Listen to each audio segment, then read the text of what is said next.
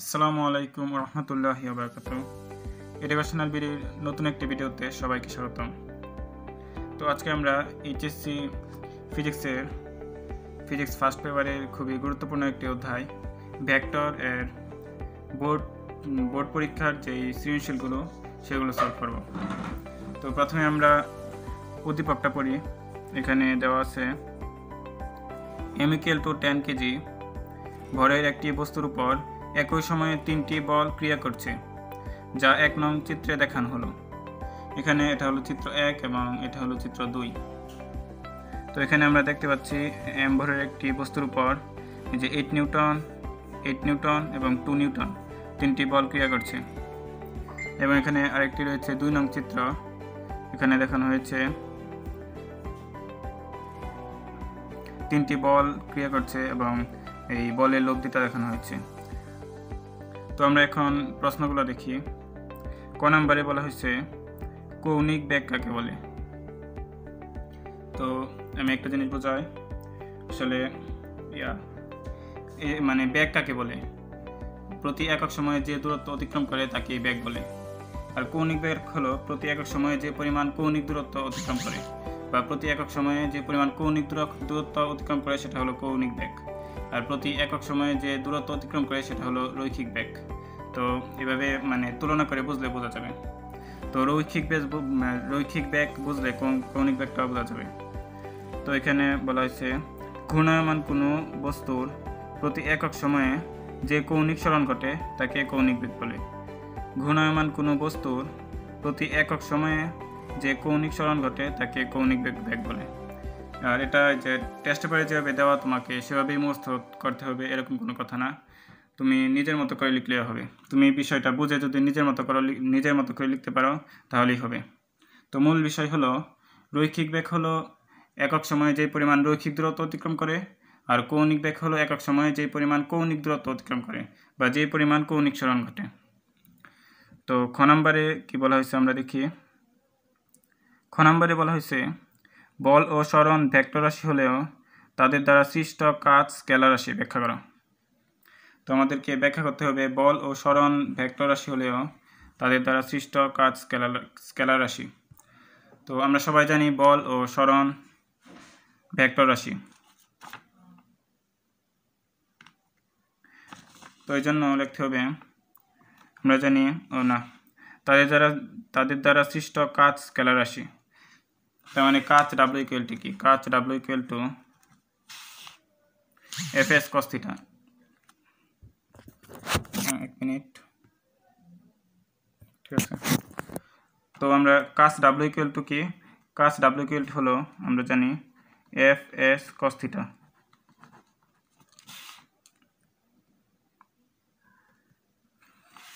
তো fs cos θ সমান কি? আমরা ভেক্টরের ডট গুণনের সূত্র অনুসারে জানি fs cos θ সমান হলো f.s।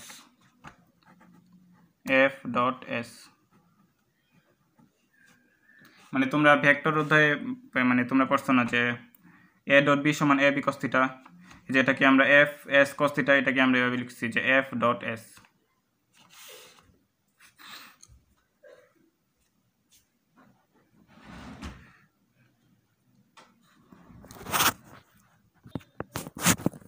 তো আমরা জানি ডট গুণফল হলো ভেক্টরের স্কেলার প্রোডাক্ট। কোনো মানে দুইটি ভেক্টরকে ডট গুণ করলে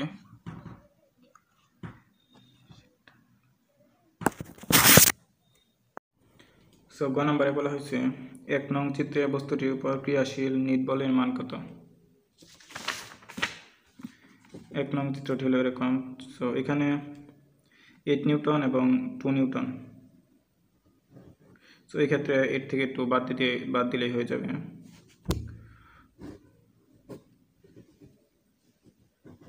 এইট নিউটন এবং 2 নিউটনের লব্ধি হবে 6 নিউটন।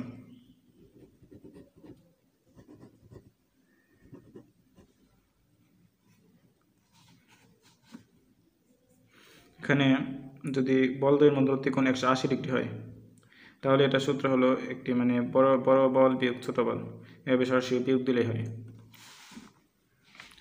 তো এখন আমরা 8 নিউটন এবং 6 নিউটন বলের লব্ধি বের করব। এখন আমরা জানি লব্ধি R = root over p square plus q square plus 2pq cos alpha। এখন আমরা মান বসিয়ে দেব। p হলো 8 প্লাস q হলো 6 plus 2 into 8 into 6 into cos alpha। আমরা চিত্র থেকে দেখতে পাই alpha equal to 90 degree into cos 90 degree. এখন আমরা ক্যালকুলেটর চাপব।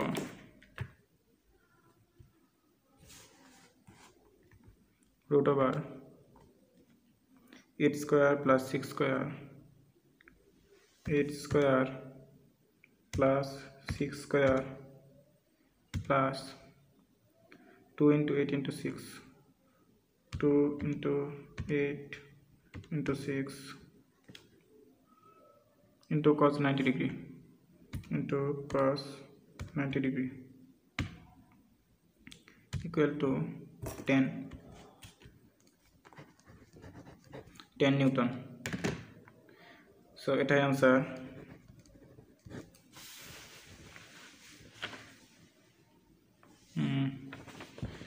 তোমরা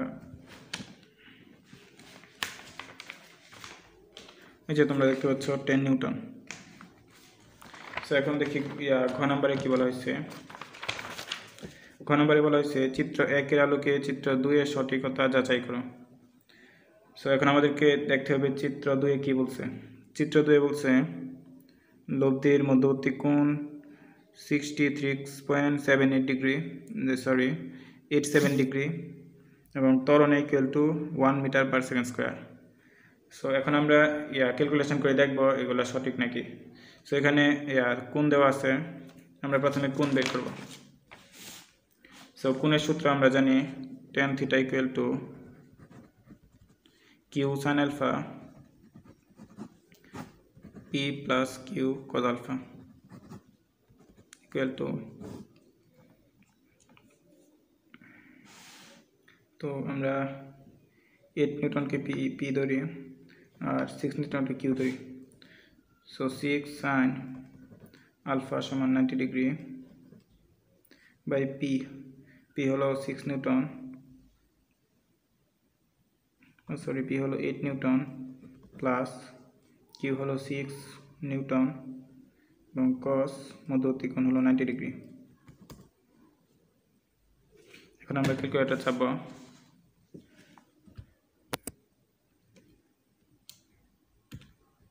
Six sin 90 degree 6 sin 90 degree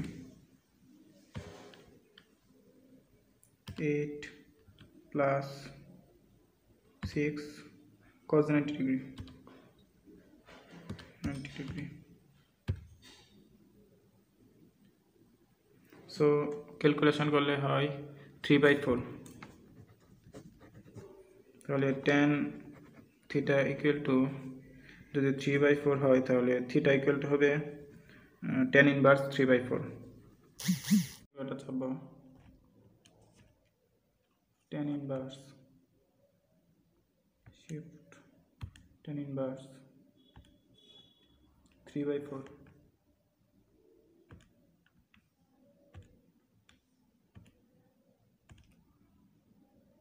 equal to 36.869। আমরা এটাকে 87 লিখতে পারি। সো 36.87। সো আমরা এখন উদ্দীপকের সাথে মিলাই দেখি। এই যে উদ্দীপকে দেওয়া ছিল 36.87, অর্থাৎ উদ্দীপকের এই যে এই অংশটা সঠিক। এখন ত্বরণ a ইকুয়াল টু দেওয়া আছে 1 মিটার পার সেকেন্ড স্কয়ার, এটা সঠিক কিনা আমরা যাচাই করব। তো আমরা জানি বল F ইকুয়াল টু ma, তাহলে a ইকুয়াল টু হবে F/m।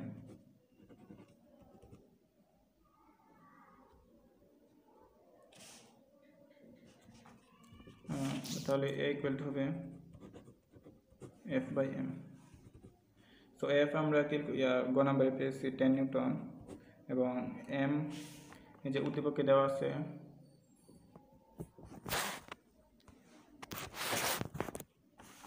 এম যে উদ্দীপকে দেওয়া আছে 10 KG. So 10 KG by 10 KG equal to 1 metre per second square. So এই যে উদ্দীপকে দেওয়া আছে 1 মিটার পার সেকেন্ড স্কোয়ার, অর্থাৎ উদ্দীপকে যেটা দেওয়া আছে সেটা সঠিক। সো আজকের এই ভিডিওতে আমি সৃজনশীলটা বোঝানোর চেষ্টা করেছি। আবার এই যে বোর্ডের যে সৃজনশীলগুলো আছে এগুলো একটা প্লেলিস্ট তৈরি করব, এবং এখানে শুধুমাত্র বোর্ডের যে সৃজনশীলগুলো আছে এগুলো আমি শেষ করার চেষ্টা করব। আর এই ভিডিওটা অনেক খারাপ হয়েছে কারণ আমি কোনো মাইক্রোফোন ব্যবহার করি নাই। আর আসলে পরবর্তী ভিডিও আরও ভালো হবে। সো সবাই ভালো থাকবা, সুস্থ থাকবা। আল্লাহ হাফিজ।